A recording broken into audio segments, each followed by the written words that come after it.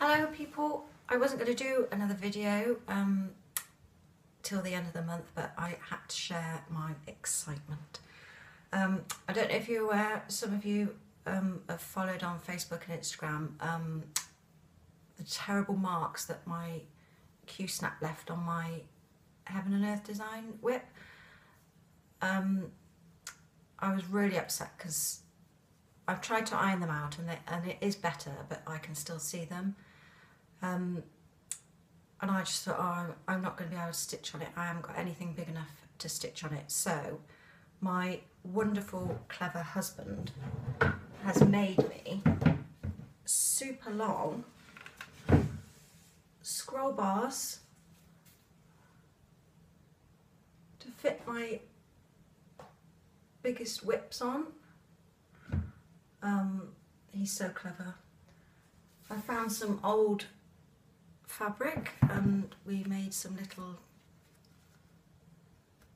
things on the top to attach them. He made me two for my current biggest ones. I don't think he quite understood the pure joy and excitement. We don't normally do Valentine's Day, but this was the best Valentine's gift ever. He even made, I don't know if you'll be able to see, I'll hold it up, he's even made, oh I can't show you,